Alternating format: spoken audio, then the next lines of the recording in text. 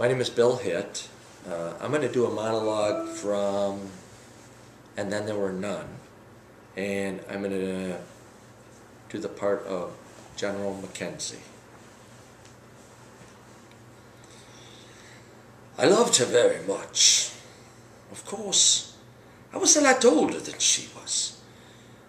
She was only 27, you know. Arthur Richmond was 26. He was my ADC.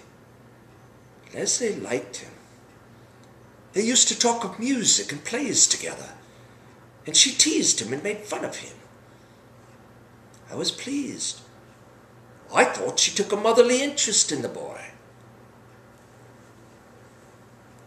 Damn fool, wasn't I? No fool like an old fool.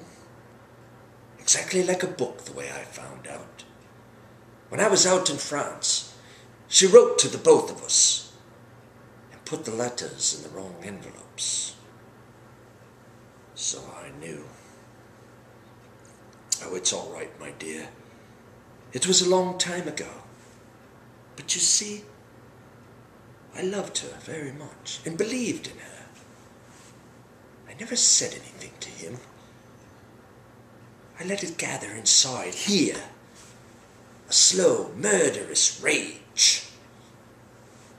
Damn young hypocrite. I'd liked the boy, trusted him. I sent him to his death. Oh, it was quite easy. Mistakes were being made all the time. All anyone could say was I'd lost my nerve a bit, made a blunder, sacrificed one of my best men. Oh, it was quite easy. Leslie never knew. I never told her I'd found out. We went on as usual, but somehow nothing was quite real anymore.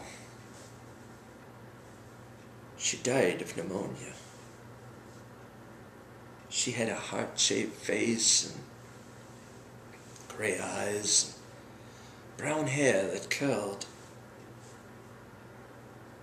Yes, I suppose in a way it was murder. Curious murder. I'd always been such a law-abiding man. It didn't feel that way at the time. Serves him damn well right, that's what I thought. But after, well, you know, don't you?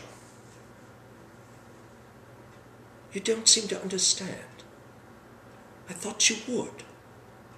And I thought you'd be glad too that the end was coming. We're all going to die, you know.